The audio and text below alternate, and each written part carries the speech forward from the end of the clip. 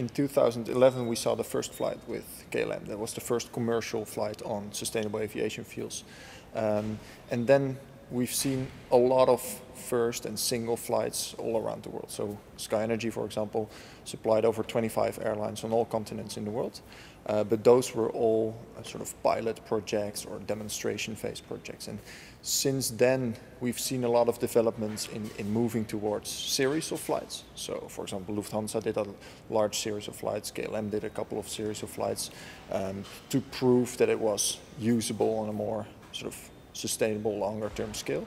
But now we really see, okay, a next step towards more supply chain development and an actual long-term supply.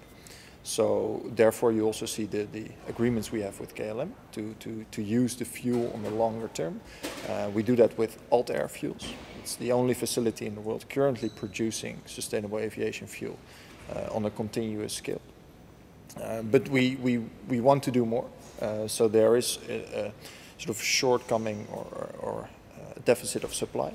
And therefore this project like Bio4A is really good because we can increase the production capacity in Europe, or we can prove that we can use new feedstocks and new capacity in Europe. We're looking at producing the fuel and using as much as possible the existing supply chains that exist for the fossil fuel.